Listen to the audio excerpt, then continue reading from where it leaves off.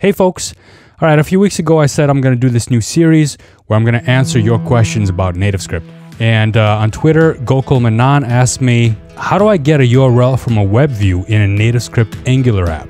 The NativeScript documentation shows plenty of examples of how to do this with NativeScript Core, but let's take a look at how to do this in Angular. It's pretty simple. Here I've just created a new NativeScript Angular application. This is my root app component. All it has in it is just a simple template with a WebView in it. And I'm loading up this URL right here, https://nativescripting.com, and there's the result.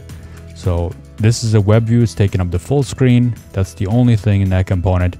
I can click around in here, take a look at posts. Basically, it's just like reading the website. Okay, so how do we know when a new URL was loaded? We want some kind of notification. The first thing we want to do is add an identifier into this WebView, into the markup. So I'm going to call it my WebView, and we want to grab a hold of this WebView in our code. The way to do that in Angular is by using viewchild. So we're going to get viewchild, and we're going to import viewchild from Angular core right up here. And we need to specify this identifier in here as a string. So we're passing in that identifier into the viewchild decorator. And I'm going to call this property my WebView ref because it's of type element ref, which I'm also going to import right here from Angular core. Once we're in the ng-on-init lifecycle hook, I can call my WebView ref and then native element, which will get us that NativeScript element. And that's going to be the WebView itself. If I hover my mouse over this WebView, you'll see that it's of type any. So you could keep using that if you know the API, but if you don't know the API, you can cast this to a WebView and we can import that from NativeScript. And that's coming from the NativeScript modules, which is TNS core modules, UI, WebView. And now if you hover your mouse over WebView, you can see that it's of WebView type, which means we're going to get IntelliSense on it. And here's all the properties and all the methods that we can call on WebView. So WebView happens to be a descendant of the observable type, which means it has an on method. We can respond to events. And if I type on, you'll see in the hint here, we even have something called event load finished as an example. So I can put in a string here, load finished, or I can use the enum that comes with WebView, and there's that load finished event. The second parameter is the callback. So here, whatever happens in the body of this function is going to respond to load finished event. By the way, there's also a load start event if you want to catch URLs before they are loaded. Okay, so load finished event, let's get an args in here.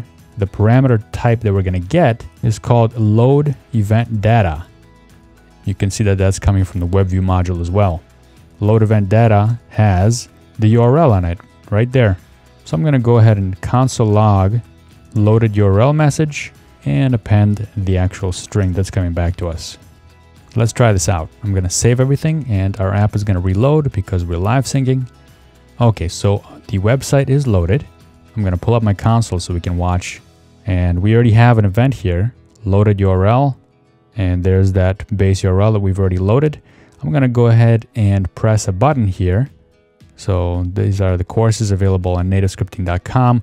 I'm going to go ahead and press this learn more on this NativeScript View introduction course. And it loads that detail page. Here is the next line. Loaded URL is the nativescript.com course NativeScript View introduction. So we got that printed out. Okay, so that's pretty simple. That's how you get a hold of the loaded URLs in the WebView component in NativeScript Angular. Gokul, thanks for asking this question. I'll send you over some stuff in the mail. And if all you like videos like this one where I give you little tips and tricks about NativeScript, make sure you subscribe to this channel. And if you want to learn more about NativeScript UI and about the WebView and about the HTML view and other widgets in NativeScript, there's a NativeScript UI hands-on course on nativescripting.com. And if you have some questions for me to answer about NativeScript, go ahead, send them to me via Twitter. I'll answer them here if I think it's a piece of knowledge that anybody can benefit from. I'm at Digitalix on Twitter. All right, till next time.